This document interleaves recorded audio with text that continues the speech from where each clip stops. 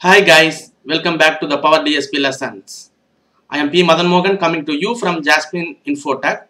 In this part, we are going to see the central core concept of Fourier's work. In fact, one of the transform that has been dominating the science and engineering almost more than 3 centuries is none other than Fourier transform. The Fourier transform is named after the great mathematician and physicist Mr. Fourier. His full name is Jean-Baptiste Joseph Fourier, 1768 to 1830.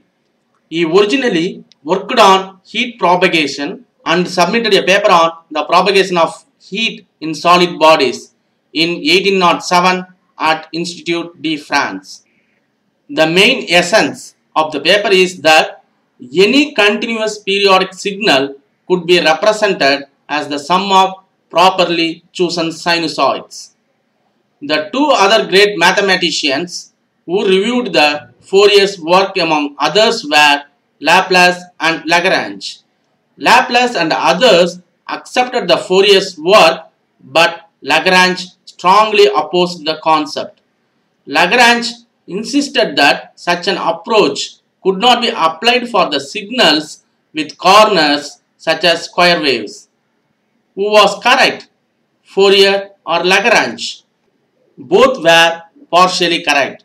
Lagrange was correct in his claim because summation of sinusoids cannot form a signal with a corner, that is, signals with discontinuities. However, we can get very close if enough sinusoids are used, but will not be sufficient to produce the square wave exactly. This effect is known as Gibbs phenomenon. Okay, we have seen little bit of history behind the Fourier and Fourier transform. Let's go back and see the Fourier concept. Any continuous periodic signal could be represented as the sum of properly chosen sinusoids. What does this statement really means? If we have a signal which is periodic, then we can decompose the signal into set of sine and cosine waves with different frequencies and amplitudes. Then if we add all these sine and cosine waves, we can get back our original. Pretty nice concept. This important Fourier concept lays a foundation to digital signal processing. Without Fourier transform, there is no DSP. So we need to get a clear understanding of the Fourier concept and related things.